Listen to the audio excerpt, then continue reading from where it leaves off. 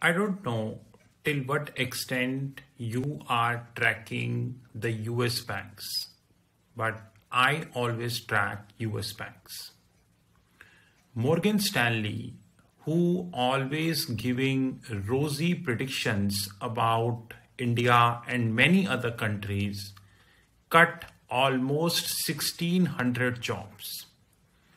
This is approximately 2% of their workforce, approximately as per public information.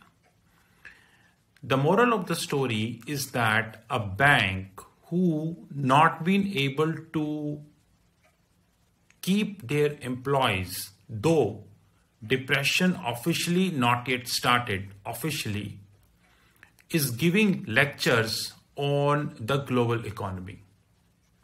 And unfortunately, people trust also.